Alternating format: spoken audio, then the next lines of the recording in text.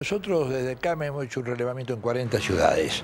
Dio como resultado que la movilidad a lo mejor no fue en número igual a los otros 5 fines de semana largos que hubo, porque acá el problema de los pronósticos de mal tiempo y demás han generado un poco que la gente se quedara, o la periferia de las grandes ciudades, los lugares importantes, contribuyó a lo mejor venir a la mañana y volver a la tarde, a la noche, y eso dio más movilidad.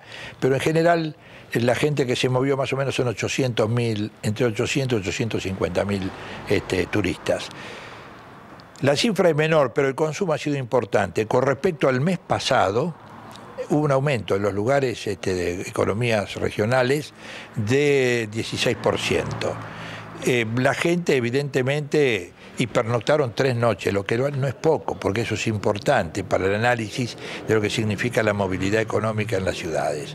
Así que nosotros estamos, creo que este perfil de ciudades que durante a lo mejor todo el año tienen 5 o 6 oportunidades o 10 de mover esta plata, nos viene bien porque democratiza el ingreso y las pymes retosan en estos sitios donde normalmente no tienen ese tipo de ingresos. ¿Por qué se da este fin de semana particularmente? Otros fines de semana han sido buenos en cuanto a movimiento, pero no con tantas ventas. Bueno, acá lo que hubo fue...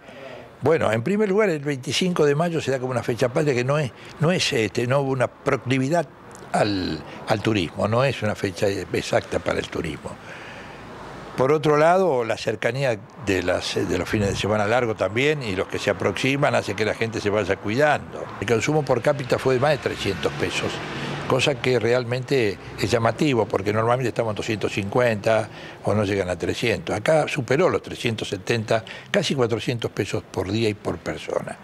De manera tal que el consumo en general, en los últimos 5 acontecimientos de esta naturaleza que hubo fines de semana largo en la Argentina, se movieron más de 6,5 millones de personas, no es poca cosa.